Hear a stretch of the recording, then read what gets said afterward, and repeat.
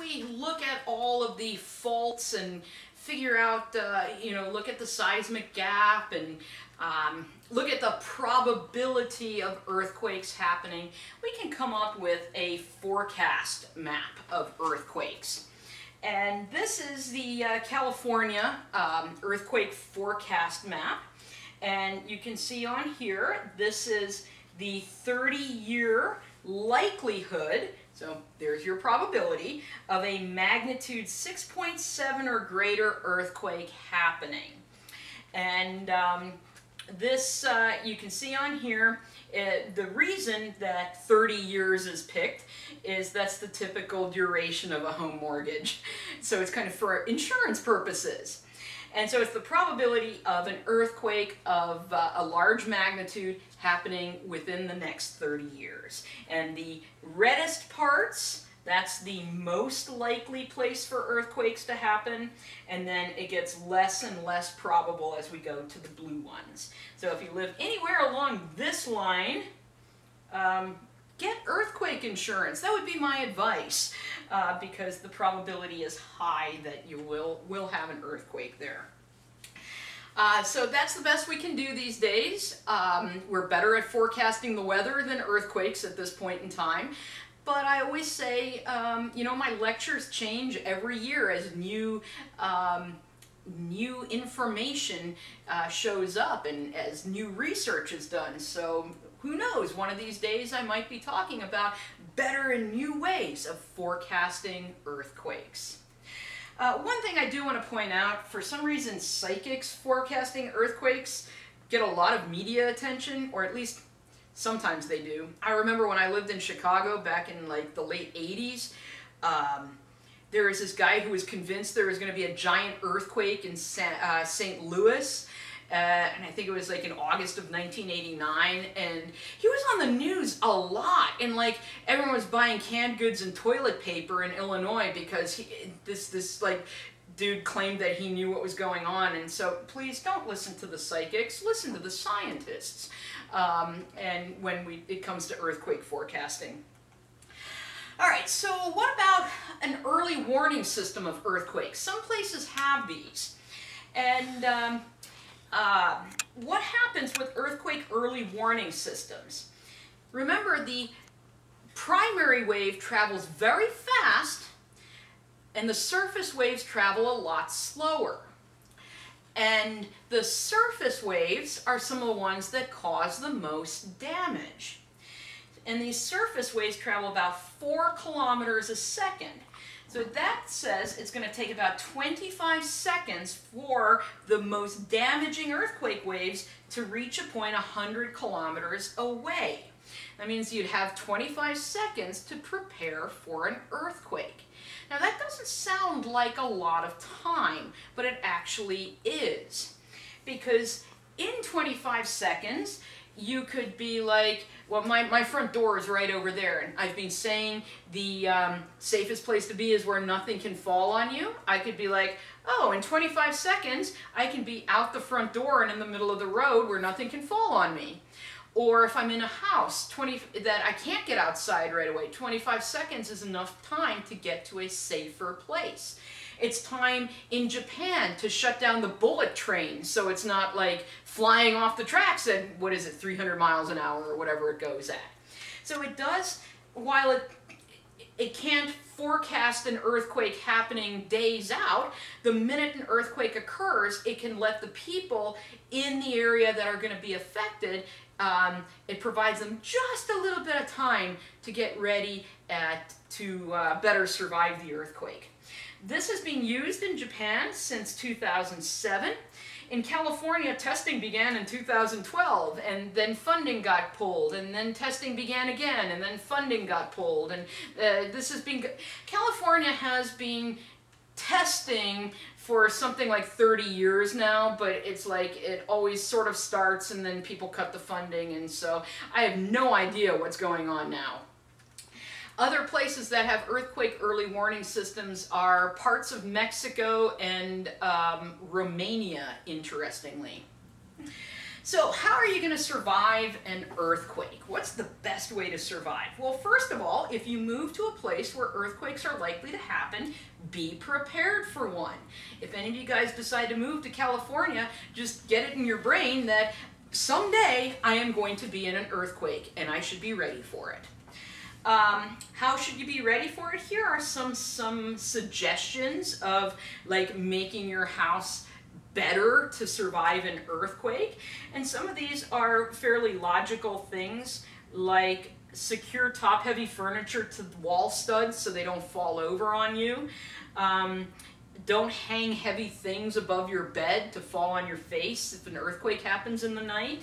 Keep a fire extinguisher nearby. That's just a good idea in any house. But anyway, that's some things you can do to try to make your house better in an earthquake. Don't panic. Panic is never the solution. So when the ground starts shaking, just realize, all right, it's an earthquake. I'm ready for this. I know what to do. If you're inside, get under some sort of steady or sturdy furniture and hold on, because the biggest thing that kills people is stuff falling on them and you know, cracking their heads open and stuff. So you want to get under something sturdy. If you're outside, stay away from anything that can fall on you. If you're driving, stop the car away from things that can fall on you.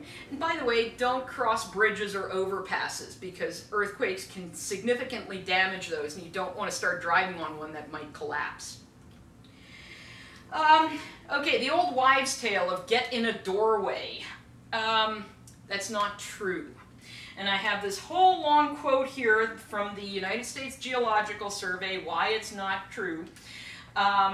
So in adobe homes and masonry structures, oftentimes the only thing left standing was a doorway.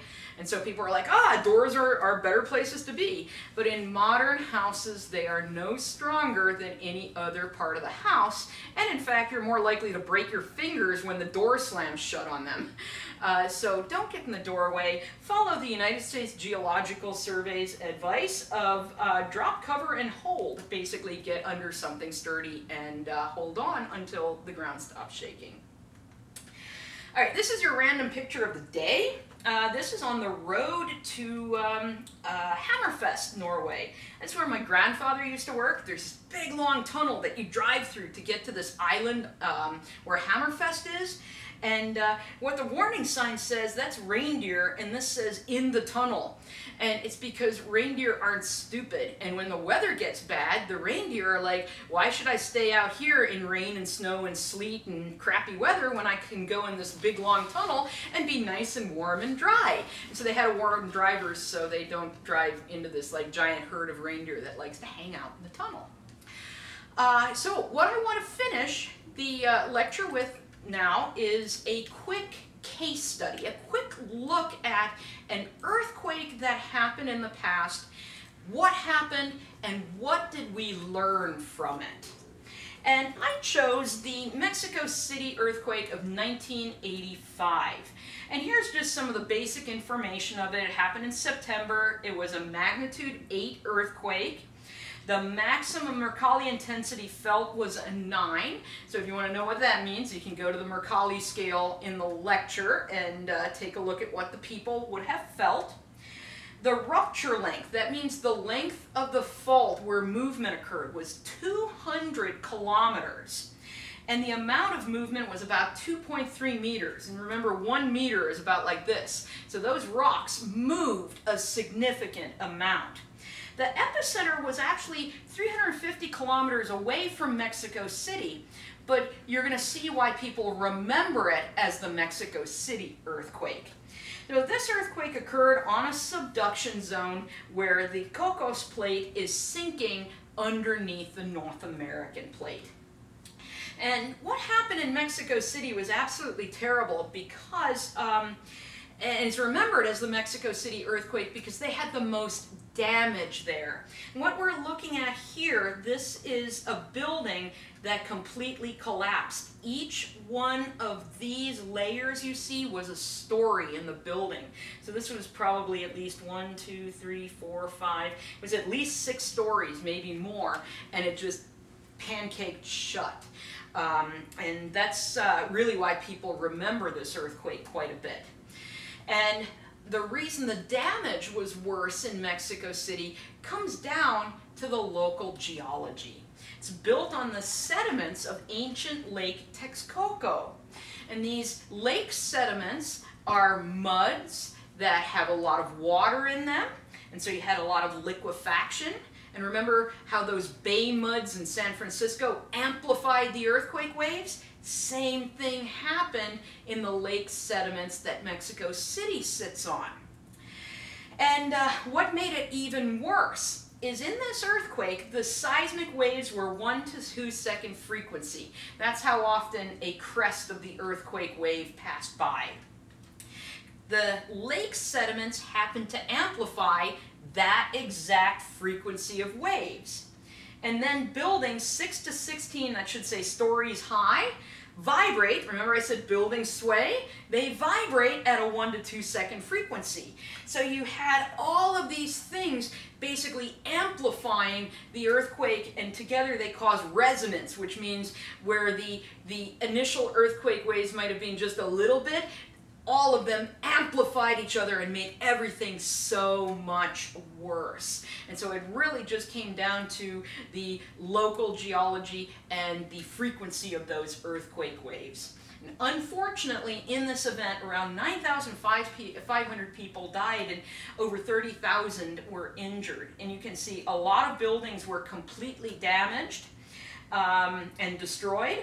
There were landslides in areas and sand blows and ground cracks. There was a localized tsunami with a wave height of 3 meters on the west coast of Mexico. And then there's these things called seiches, and we'll talk about what that is. It's basically this wave that kind of washes back and forth in like a swimming pool or a bay or a lake.